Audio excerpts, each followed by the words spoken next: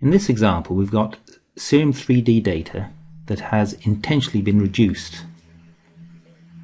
Each spectrum has been measured sufficiently long that we have good signal to noise, and we've got enough of these spectra that we can perform various operations to improve the quality of the spectral forms that we'll calculate. And the first step we'll do is perform a minor shift to each one of these data based on this isolated peak that we're going to place a background on,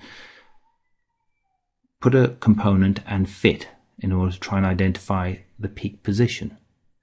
And we've propagated these peaks and these backgrounds to the set of spectra, and then what we will do is calibrate based on this component. So we're going to assign here, actually we'll assign an arbitrary shift based on an assignment for this peak position, which is not physically meaningful. It's just mathematically what we need to do to progress this calculation. So each one of these spectra have now been shifted based on the component peak. And then we've copied the shifted data, so we've now got another file that contains calibrated data, but each data bin is slightly offset by virtue of that calibration. So the next thing we'll do is we will perform an interpolation of the data so that we have data bins that all align with the intensities. And we'll use the spectrum calculator, and we'll specify a range, so we need to know the VB indices involved. So if you look at the view menu, there's a way of displaying these VB indices, and that shows us that if we need to interpolate between VB0 and VB30. So having interpolated, you can see this is again created a new file. When we overlay these spectra, they are now in a form that we can do some linear analysis type calculations, such as principal component analysis.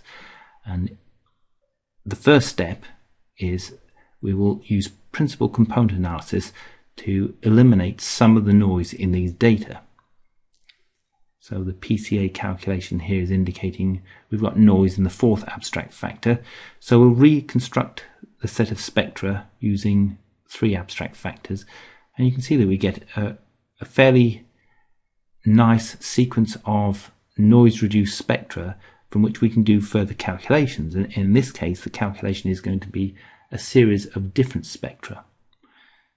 And the idea of the different spectra is that we should be able to eliminate perhaps some of the reduced form of this cerium and enhance the original state of this cerium before any reduction.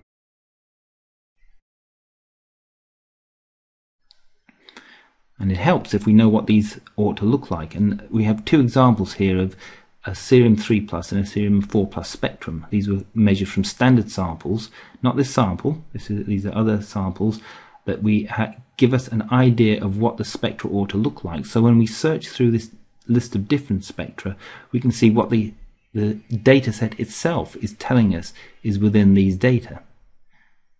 So I've just identified something that looks like the 4+, and now what we need to do is look for the reduced state, and we're using the model of the 3+ as the form for the reduced state spectrum.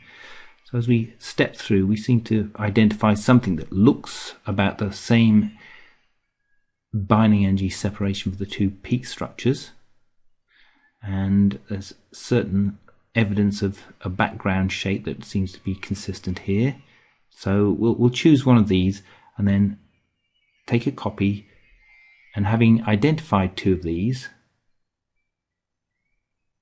we can then perform a least squares calculation to make sure that we've reproduced the original data set with these 2 spectra. So I'm going back now to before there was any PCA enhancement, and I'm going to copy these component spectra over and then perform a linear least squares calculation.